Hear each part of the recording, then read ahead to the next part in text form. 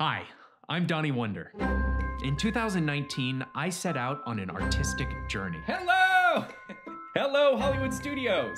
My name is Donny Wunder, and I've got a pitch for you. Here we go. Are you rolling? I made a documentary about the murder of artist David Hackman. Oh, that's kind of good, huh? I am David! The wounds suggest a butter knife.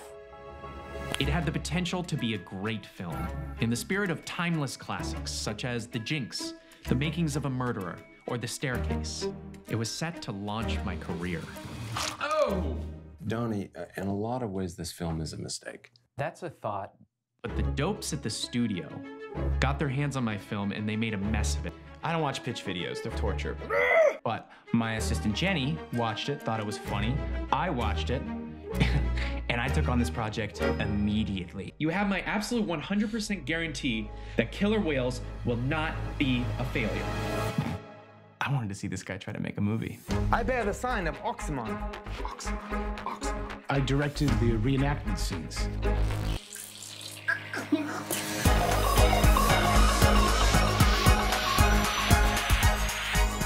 The way I treated Donny on the set of Killer Whales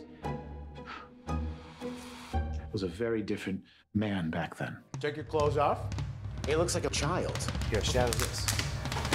They destroyed my movie, and I got tangled up in this, and I'm the butt of the joke. Help me! I'm doing a director's commentary to take back my movie. I'm going to say exactly where the studio went wrong, and you're going to hear my side of the story. You're about to see Killer Whales as I see it. Enjoy. I have been working on this film for 3 weeks! 3 weeks! Hello, everyone, and welcome to another episode of The Breeze, Breezeway Productions' The Breeze, where we bring you the latest in independent films and film festival news. And we have with us today Wyatt Bunce here to talk about his film, Killer Whales. How are you, Wyatt? I'm doing great, Alex. Thanks for having me. Right on. Thanks for coming on the show. So tell us a little about Killer Whales. Yeah, so Killer Whales is about a naive documentarian, this guy who, has watched all the true crime docs on Netflix and has this dream that he's going to go out and make his own true crime documentary. But he has no experience filmmaking.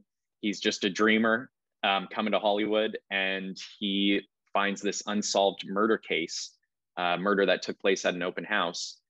And he sets out to solve the murder case. But at every step of the way, he encounters roadblocks, the realities of the entertainment industry, and also wacky, strange suspects who are making his life extremely difficult. And the whole pursuit sort of goes up in flames.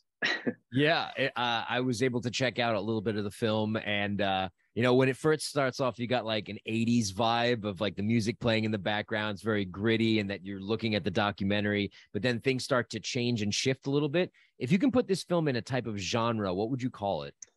Yeah, that's always the challenge, but we have a number of names for it. I call it a mockumentary murder mystery. Or I've also called it a mock murder mystery or a true crime satire.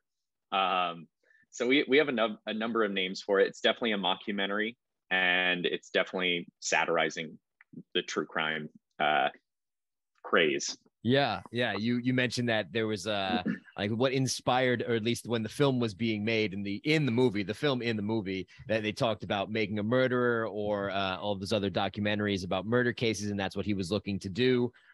So my next question is about the script, and then how your actors were able to, create their dialogue from what you were shooting in a very free, handheld type of sense. How much of this was scripted and how much of this was ad-lib?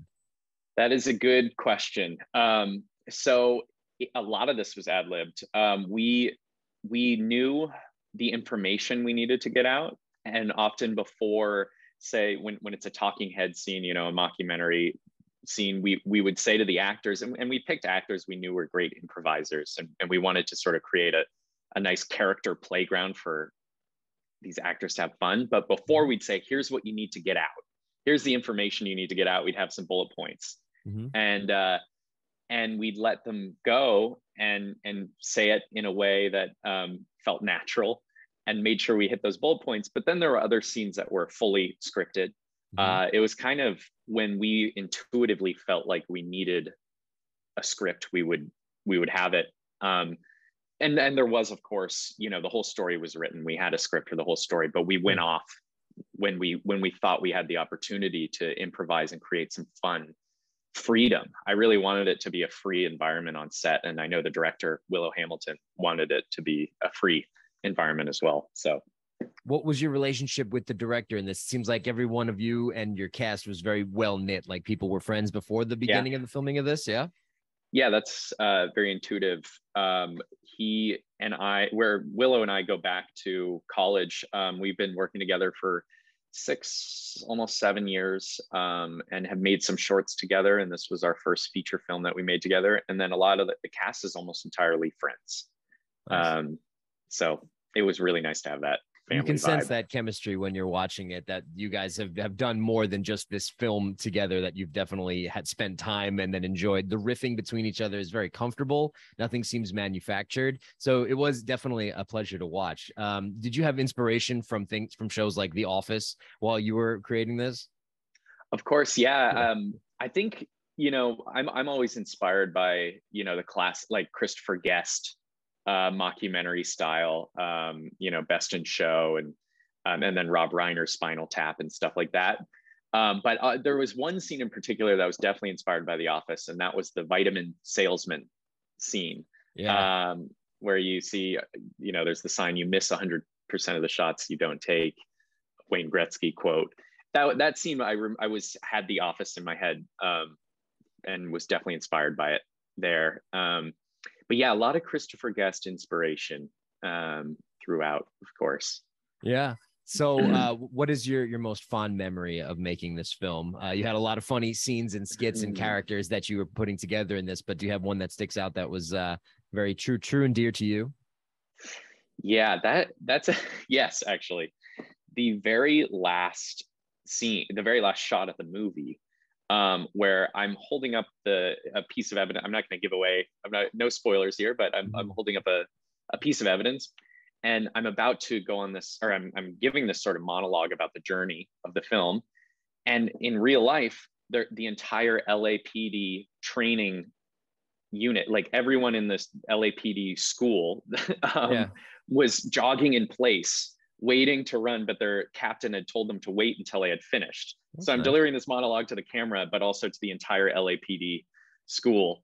And then they waited until I finished, and then they all ran by, and you can see that in the last shot of the film is all of these LAPD trainees running by. So that was just a really funny moment. Nice. And intense. It's something that they will remember and you will remember, because that was very nice of the captain to stop that for shooting, because you didn't have people shocked. locking up the street, you know, so they just everything kind of had to be free flowing. Like you see it a lot of different things, like your static shot in the cafe with the producer coming to meet you, and then, you know, the riff between you and him, and it's a wonderful film. I've definitely enjoyed watching it. But what are your hopes for the end game of the film for distribution? Is it out, or where can people go to find out more about it? Yeah, so we did get distribution with Gravitas Ventures, and it is out on lots of platforms. It's on iTunes, it's on Amazon, it's on Vudu, Vimeo, YouTube, Google Play, and the movie is called Killer Whales, and you can find it in all of those places. Right on. Well, shout out to Gravitas for picking it up for distribution. And I think that the film was definitely a fun watch. So we hope that you're able to check out Killer Whales on all of those platforms. And I want to thank you for stopping by today to talk about it, Wyatt Bunce. I definitely enjoyed your film, and I wish you the best of luck and success on your future endeavors. Thank you, Alex. You too. Appreciate it.